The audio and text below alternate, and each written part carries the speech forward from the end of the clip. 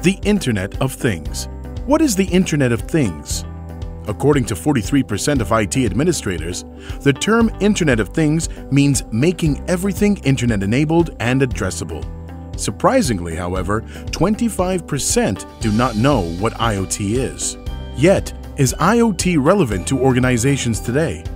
Nearly two-thirds of IT admins consider it to be, with 24.3% saying that it's relevant and they are currently exploring business benefits. 39.1% say it's relevant, but it's not something they are actively exploring or investing in.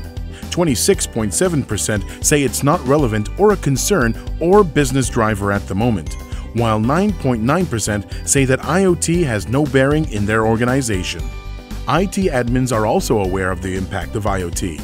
In fact, 55% say there will be new security threats and existing threats affecting a greater number of devices.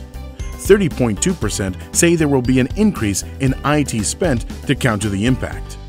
26.7% say that the device management will spiral out of control, and 14.9% say that employees will use a greater number of their own applications. Only 3.5% see no negative impact of IoT, but a full positive development. In terms of concerns, the cost of IoT and fraud worry IT admins the most. Which devices are IT admins most worried about becoming potential points of exploitation? 81.7% think it's mobile devices. 11.9% think commercial equipment. 11.9% think automobiles, and 12.4% think medical devices. Only 10% have full visibility and monitor all connected devices on their corporate network. IoT will bring about changes too, especially in security practices.